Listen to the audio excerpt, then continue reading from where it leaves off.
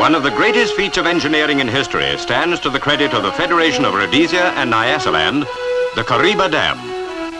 Man challenged the Zambesi, and that mighty river is henceforth tamed, a servant submissive to human will. At one of its most turbulent points, the Zambesi is forever harnessed.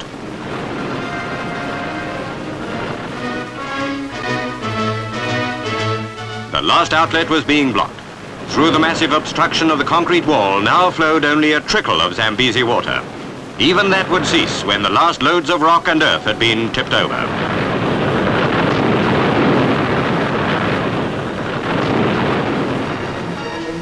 To inspect progress, divers were used.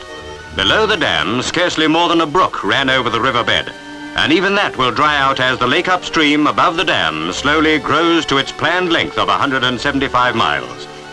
The lake will eventually cover an area of 2,000 square miles.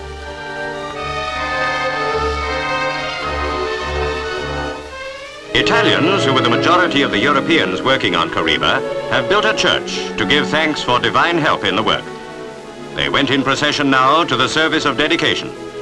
The ceremony of consecration was performed by the Roman Catholic Archbishop of Salisbury, capital of southern Rhodesia. Well indeed has this mighty work been blessed, noble in imagination, perfect in execution. The water that eventually flows through will have generated immense power. The Federation will have good cause to be proud of the Kariba Dam.